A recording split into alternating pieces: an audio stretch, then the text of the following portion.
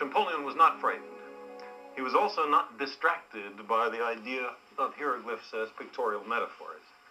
Instead, using the insights of a brilliant English physicist named Thomas Young, he proceeded something like this. This is an exact replica of the Rosetta stone.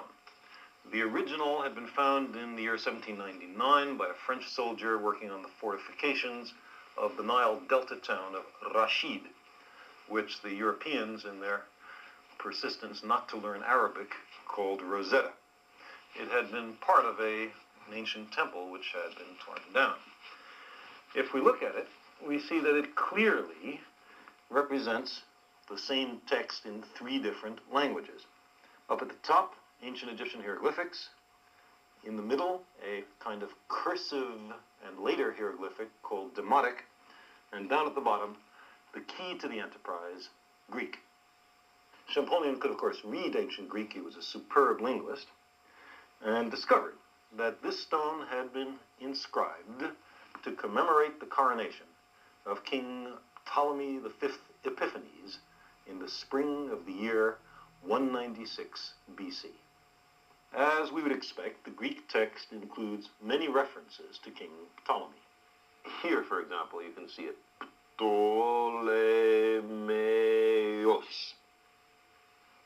Now, in roughly the same positions, but in the hieroglyphic text, are these ovals, or cartouches, as they're called.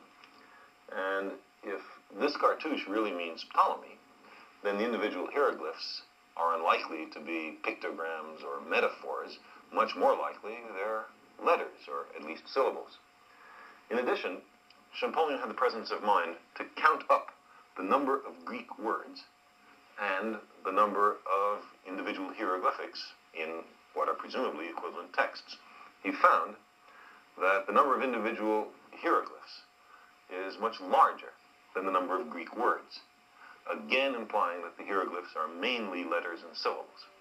But which hieroglyphs correspond to which letters?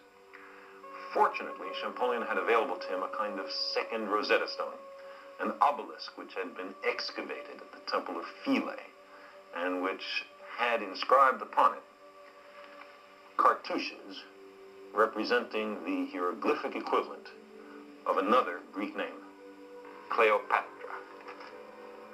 So here we have the Cleopatra cartouche, and here's the Ptolemaeus cartouche.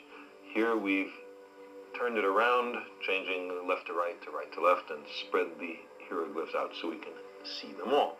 Now, immediately we notice that there are some similarities. This first hieroglyph in Ptolemy is a kind of square.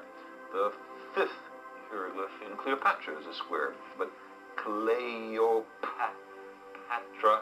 both of them seem to represent a P. So Ptolemy and Cleopatra both give us the same interpretation. A square is a P. Likewise, the 4th hieroglyph in Ptolemy is a lion. Tol, P-T-O-L.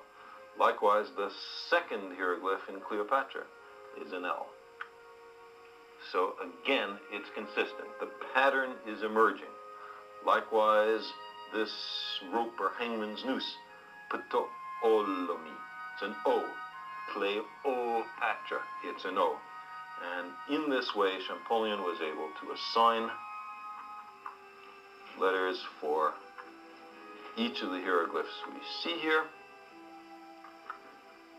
Ptolemeus, and likewise Cleopatra. The eagle is an A. Notice there are 2 different symbols for T, but in English, same sort of thing, F and PH. Champollion discovered that the hieroglyphics were basically a simple substitution cipher. Now, there's other stuff in here.